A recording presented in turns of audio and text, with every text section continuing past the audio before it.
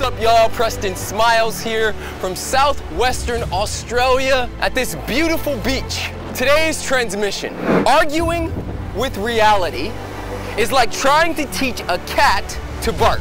You see, Byron Katie says that there are three types of business: my business, your business, and God's business. You see, God's business is reality. And when you argue with reality, you could find yourself in a lot of pain and a lot of suffering. You see, a lot of us spend our lives wishing that we had different parents, hoping that we had a different boss, hoping that our girlfriend, our boyfriend, our husband, our mothers, our fathers, our brothers, our sisters, our co-workers would be something different or do something different other than what they are doing.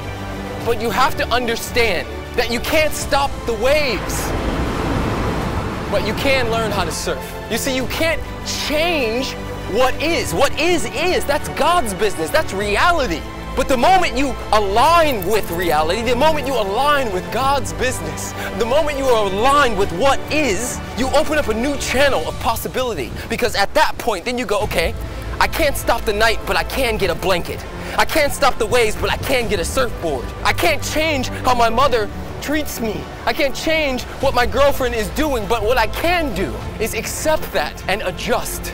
I can accept and adjust, accept and adjust. This is the game, guys. Arguing with reality is like trying to teach a cat to bark. No matter what you do, no matter what tricks you try to implement, no matter how many mind games you play, no matter how much you try to fight against what is, it's still going to meow.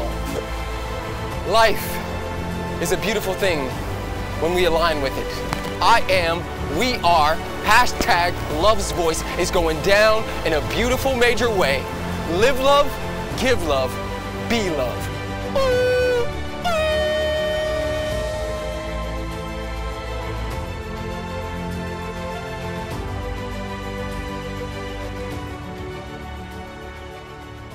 A woman without a vision for where she is going will always return to her past. You see, a lot of us find ourselves in trouble repeating old patterns, going back to old relationships, moving back to the things that were comfortable because we don't have a clear vision for where we're going.